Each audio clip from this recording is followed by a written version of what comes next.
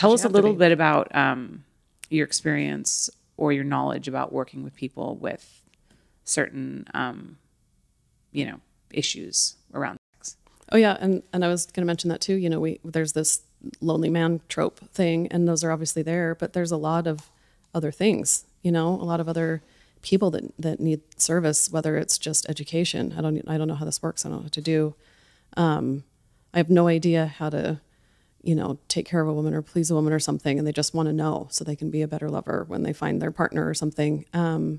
You know, people that are disabled or have other gaps in connecting with people. Even somebody just like in a wheelchair may have a harder time getting out and dating and finding people, and may not have physical issues per se, or they may. And it's just like, why can't we just connect in the ways that we find that work for us? Mm-hmm. You know, whatever it is, whatever's in the way, whether it's, you know, somebody that's too busy and doesn't have time to date. And there's plenty of those that aren't somehow, you know, disabled or otherwise. There's also couples that want to explore and play with things together.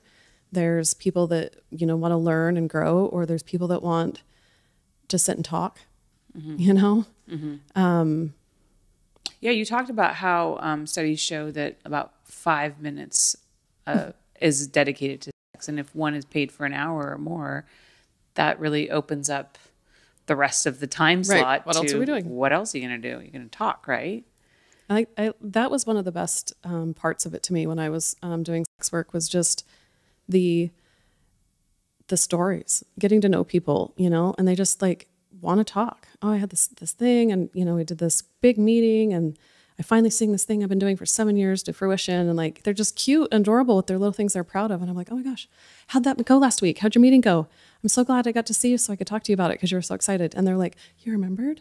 You know, and something like that is just more phenomenal to them than a job half the time, mm-hmm. because I care. Yeah. You know? And so sometimes it's like, hey, I'm just kind of lonely today. Do you want to come watch a movie with me? And sometimes it's like, do you just want to go look at the stars? Mm-hmm. You know, and I don't want to do it by myself, or, you know, I don't know. There's just so many different. Yeah. And in the end, we're all just trying to connect. Yeah. So many sex workers that I've talked to have talked about how like conversation is like a majority of the session. And yeah, that's that need to connect. And you actually touched on an example that one of my Patreon members gave me, who is in a wheelchair.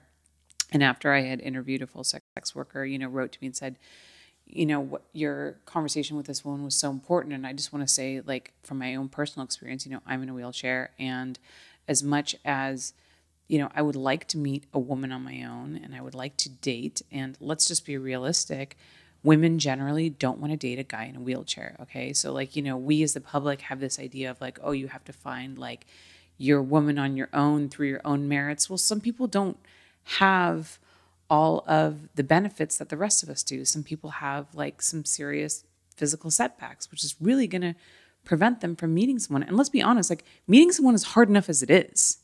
So being in a wheelchair, having some other, you know, boundary that you come up against is going to make it that much more difficult. And he was just saying, I would not be able to have intimate experiences with women if I didn't have full service workers that I could pay to have these experiences with. And he's like, it's so important for me. It's so important for my mental health to know that, you know, I can connect with a woman. I don't mind paying them.